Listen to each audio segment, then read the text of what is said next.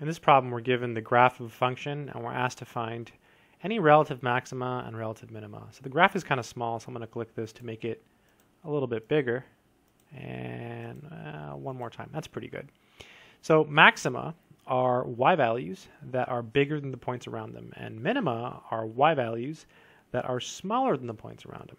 So here you see that the y value of 1 is going to be a maxima because it's bigger than the y values around it. So relative to the other y values, it is the biggest one, hence the name relative. Some people also call these local maxima because it's local behavior. Anyways, this will occur at 0, 1.